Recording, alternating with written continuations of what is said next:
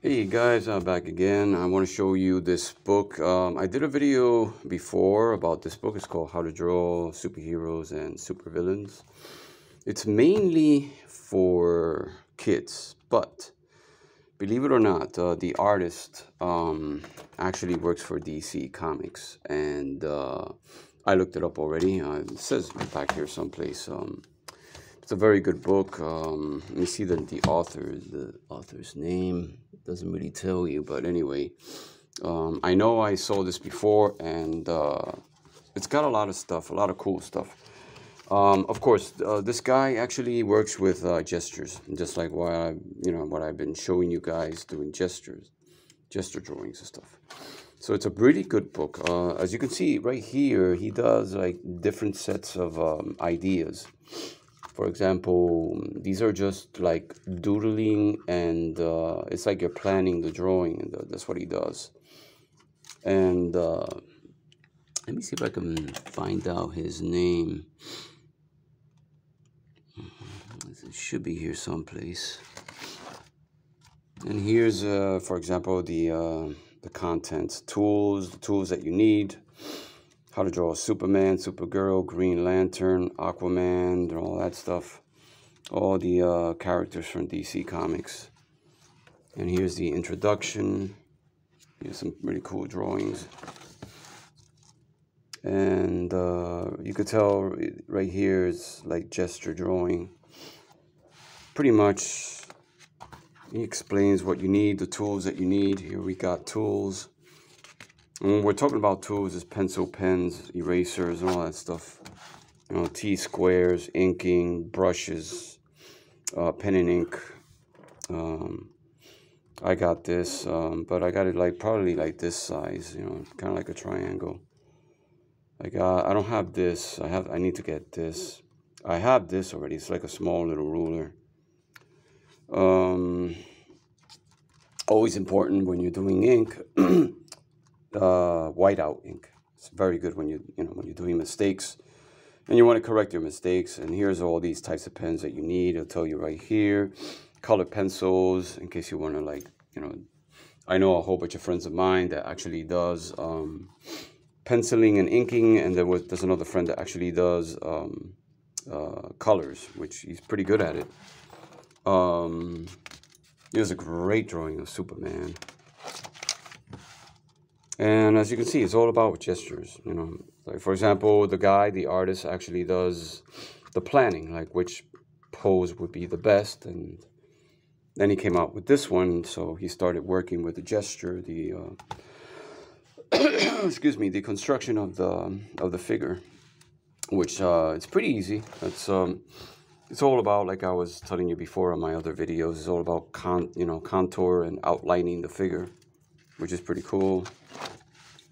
Over here you can see the finish process, the penciling, finished pencils, and then he does the inking and stuff like that. It kind of looks like which I'm going to show you probably tomorrow. I have a book by Neil Adams. He is mostly the artist that actually does a lot of Batman and Robin and Conan and all these other characters. Neil Adams, he worked for DC and Marvel Comics.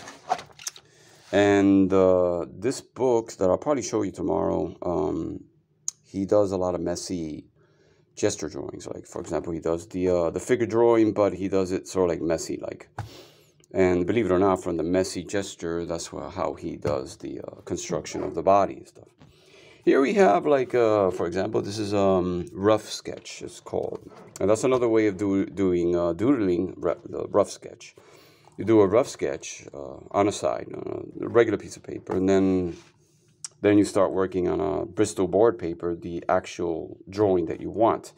But first you plan it out on any type, like typing paper, anything, you know. You're planning out the drawing and stuff, and then after that you do and then you get ideas from books and magazines. Let me focus this better. So yeah, you get ideas. You know, I advise everybody to get, which I used to do, but I don't have too much room in my room. So I used to have like different files of things that I need to like reference, buildings, streets, all that stuff. So this will be a good idea. You get pictures of buildings, and it'll give you an idea of what to do. Because comics, when you're drawing comics, and believe me, I've been told by a Marvel Comics editor way back in my time that you need a lot of reference. And it's a really great drawing of a scenery and stuff. Now you can start out by flat, and the meaning flat is that you just draw the buildings and do some details. Now, there's a good way of this, which there's another book I'm going to show you how to do a good perspective. Like you actually draw the building and you draw the horizontal line, and from there you do the perspective lines, 1-point perspective, and then you can tell the three-dimensional forms of the buildings over here and over here, especially here. So actually, the artist probably did the horizontal line right here. You can tell where the cloud is. And that's how we got to this point. And I'll tell you pretty much, I'll explain to you pretty much what you need to do. And then from there, you just do your drawing of Superman on top of the city landscape and stuff.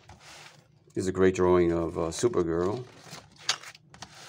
And again, these are gestures, like the artist actually does the poses. And then from the poses, he actually chooses the right one that he wants. Like, for example, he actually picked the third one. Like some artists will pick either the second or the first one. But it takes a lot of practice. It takes a lot of poses. If you want to do a good pose, practice on 2 or 3 poses or 4 poses if you need to.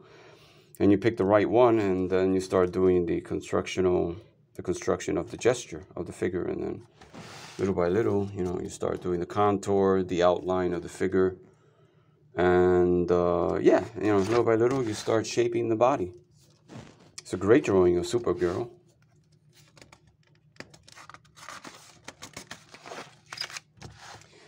This is more like rough sketches of, I guess I would say, bird's eye view.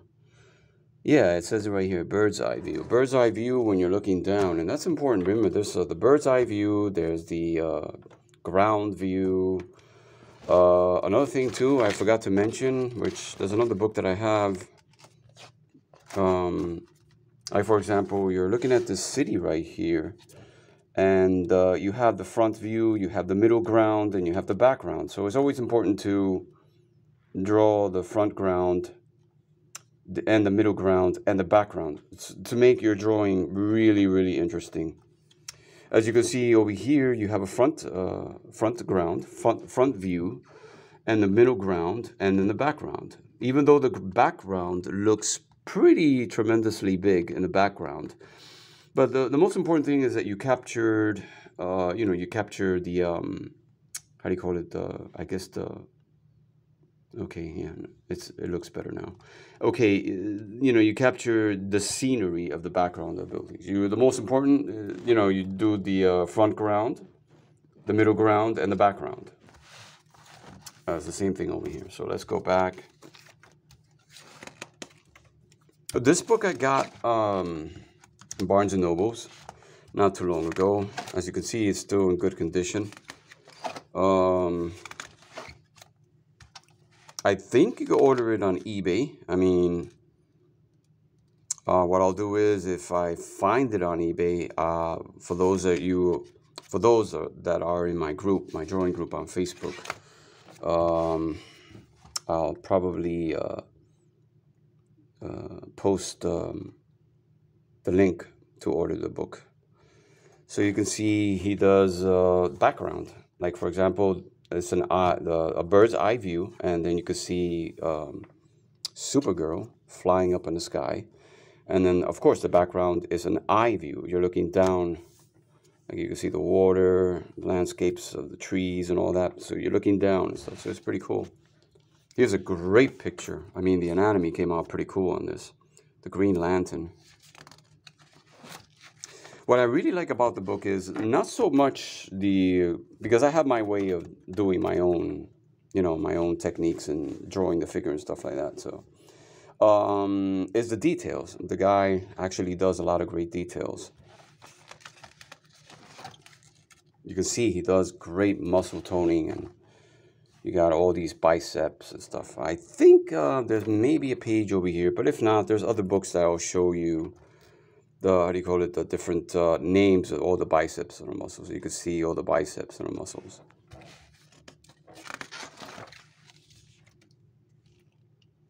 Not sure what this is. This is a rough sketch of clarity, I guess. When you're doing special effects, I think, yeah. Clarity. And then from then the penciling, this is awesome. The way he does the inking is really phenomenal. And then here's the color version of it. Awesome. Here we have Aquaman. Again, he does gestures, then he chooses the right one, which is this one. This one right here. Finishes the whole process. And this is pretty cool. It's like a rough sketch of a back scenery and stuff of like an underworld city. And then he does more details of fishes and creatures in the sea. And when it has to do with Aquaman, of course, you have to do something like that. Like a city underneath the, you know, like underneath the water, there's like a city. I love the way the details, the way he did the city and stuff. And I really suggest, and I really actually recommend everybody to practice doing, you know, buildings and different ideas and shape them in different forms. Practice by doing flat, you know, flat drawings. And once you learn the perspective, and then you can actually do a good perspective scene and three-dimensional building and stuff. There's a great pose right here. Very dynamic. Of course, this is Wonder Woman. He did a great drawing of Wonder Woman. He kind of reminds me of Neil Adams. Neil Adams is a great artist. But even though Neil Adams, his technique is very, very complicating when he draws the figure. It's like I don't know how he does it. It's kind of like he draws the figure by doing scribbling and messy lines and all kinds of directions. This is a great drawing of a Roman city. And of course he does Wonder Woman in the front view. And as you can see, look, it's like kind of perspective. He does this, the rough sketch right here. He plans it out, and then he does sort of like perspective. You can tell this is sort of like perspective. I think the horizontal line would be around here. Then from the 3-point perspective, I would guess is that it would be right here. Remember, when you're doing a panel, always remember that when you're doing perspective, the 3-point perspective might be out of the panel, but don't worry about it. All you have to do is use your T-square and your triangle, and you do the perspective lines. And that's how this came to be. As you follow the line, and it would be up to here, I would guess.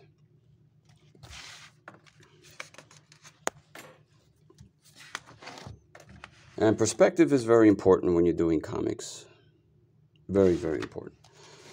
Several things that you need to learn about comics, which I learned, the hard way when I was in New York. An editor actually told me that the most important thing is that perspective is very important, three-dimensional, and try not to draw flat. If you're drawing flat, your drawing is not going to be lively, like alive. You want to make your drawings come alive. Like you can see here, Flash. I think it's Flash Gordon, or no, Flashman. The Flash. Right here is a great, you can see the arm over here coming for shortening. Back here, his arm is going backwards. And of course, if I were to do this figure, I would start off with the head. And then I would do the torso. Then I start working with the pelvic area. And then what I would do is, instead of doing a line for the figure, I would do more like a foreshortening oval right here, and right here you can see it's foreshortening. See, you could tell this is like a sense of perspective and foreshortening. That's very important. Right here he does the finished drawing of Flash. This is my favorite drawing right here. This is pretty cool. This is definitely perspective, and it's a rough drawing of what he did. Actually, he planned it out, and here's the finished drawing. And you can see, look at the perspective lines right here. Here's the horizontal line. And I'll tell you right here, see? The structure and perspective. He would start out with the horizontal line, and of course the lines are going to be coming out this way. As you can see, it's coming out this way, the lines. And then after that, he does the scenery of the buildings. He follows actually the guidelines, and that's what he does with the buildings and stuff. Right here is the finished drawing. He does the inking, this and that. One thing that's important too that I've noticed that many artists is actually when they do inking, it's always important that when you do the foreground, the front scene, you have to do it thicken more the inking. The lines are more thicker, and then the middle ground a little bit thicker, and then the background more thinner. I'm going to do a video on that because I have a book about, inking. It's a classic book that I got from way back. It's a whole bunch of artists that actually explain how to do inking. Maybe you guys are probably familiar with it. A whole bunch of great artists. I forgot their names, but I know there's a whole bunch of famous artists that did the book. It's a great drawing of the Joker and stuff. Now, what I'm going to do is I'm not going to show you the demonstration. Maybe on the next video, I'll show you how this is done. And I'll show you different options, because I noticed that this guy, not only he uses this gesture, but he uses another type of gesture. And like I said, many of these comic book artists use different gestures and different techniques and methods. As you can see, he does different styles of the Joker. Right here, he does the planning. And that's the back scene. As you can see, there's some sense of perspective over here. The construction, three-dimensional boxes over here. That's very important, you see. All this is very important. You're bringing your drawing, very, how do you call it, lively, Your drawing is going to be alive in a way, You're bringing it to the viewer's eye. You're not making it flat. And he does over here the Joker right in the scenery right there. Great drawing. I love the way, just the lighting of the light. It's not really helping me out here. So maybe if I turn you can see, great drawing. Look at that. And here's Harley Quinn. Everybody loves her. If you want to know how to draw Harley Quinn, there she is. There's the gesture. First, he plans it out, a different pole, like 1 and 2 and 3. And then this is the pose he chooses. Actually, he started over here. Then he constructs the figure with the dog. Now, I'm not too familiar with Harley Quinn that much. It's one of those latest characters from DC Comics.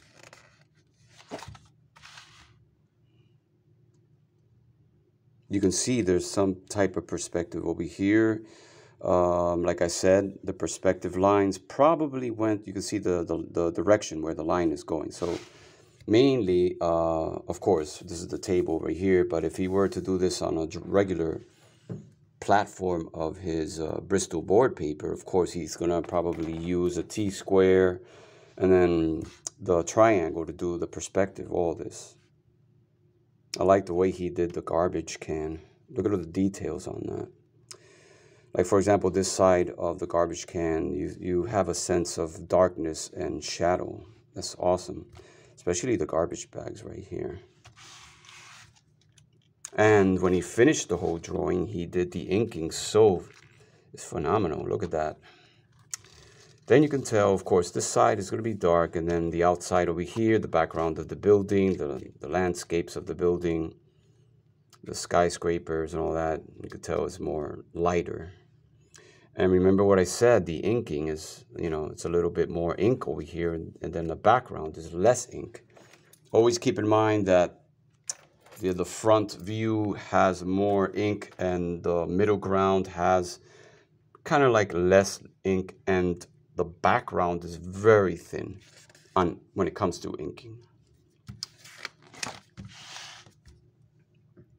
Now, I gotta admit, this book, even though it's mainly focusing for kids, but it's way better than How to Draw the Marvel Way. And I've mentioned before that I met an editor in New York. He actually told me that How to Draw the Marvel Way wasn't a very good book. It was just a propaganda book. So there were some things good about the book, but it wasn't very, very detailed. And I found that book pretty complicating in a way. Even though I do have the book because I love Marvel, I admire Marvel, but it's not a very, very good book.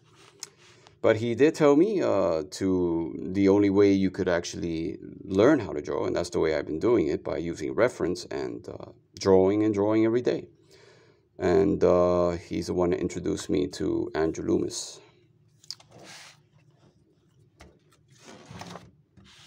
Here he's got an awesome drawing of Catwoman. Great details in the inking, it's great stuff.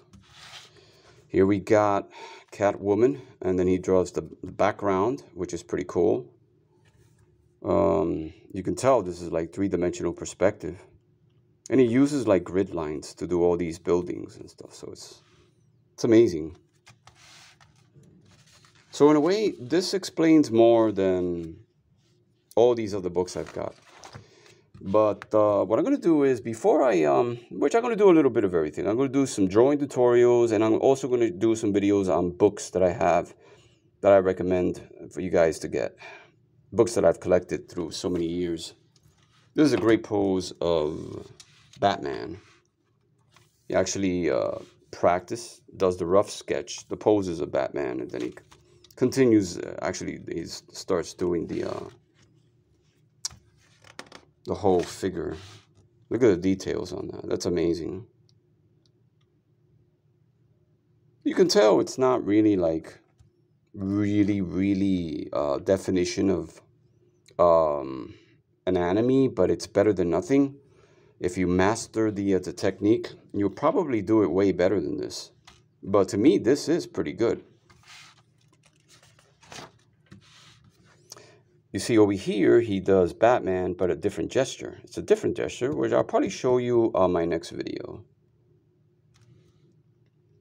This is a great scenery perspective, the skyscrapers, and I like the way he did from the lower view all the way to the top. He does the gargoyle over here, then he does the buildings, and then he does the grid lines, and that's how he does the perspective. And that drawing came out pretty good. I love the way he did that. It's a great drawing of Batman. Over here is a sense of perspective, three-dimensional drawings, and you can tell it's like a horizontal line right here. So my greatest guess, he would start out with the horizontal line, the perspective lines, and then he add the figure. But of course, he kind of visualize the size of every character in perspective. That's very important. Like over here, he does, you can tell the location, how he arranged it. So this book has a lot to offer, more than How to Draw the Marvel Way. This is the artist right here, Scott Goblish. If you want, look him up. He's a very good artist. And it says it right here. He's a cartoonist and author of many Death. Scott Goblish, let me see. Yeah, DC, Marvel, and Disney, including DC Titans, Wonder Woman. Yes, Cyber. I don't know if you guys could see that. The focus is really bad on my phone. DC, Cybernex, Summer, and Batman, and Gotham Knights. So I think he does animation too. But I'm going to look him up again. It's a great drawing of Batman. And I love the way he starts from the beginning, the first process. This kind of reminds me of the technique from Dan Jurgens. There's another book too that I got to show you. But the book is completely, it's a mess. I had that book for a long time, but I'm still going to do a video on that book. It's like You Can Draw Marvel by Dan Jurgens. So there you go, guys. I mean, I actually recommend you guys get the book. It's called How to Draw DC Superheroes and Super Villains. And, well, the front cover's got like 3 pictures, Batman, it's got Wonder Woman, and it's got Flash. And like I said, this book is like mainly for kids, but the technique and the methods, I mean, you can tell it's very, very professional. All right, guys, good luck, and I'll probably do another video, probably working on the techniques and show you pretty much how this guy does the techniques. All right, thanks for watching my video, and leave me your comments.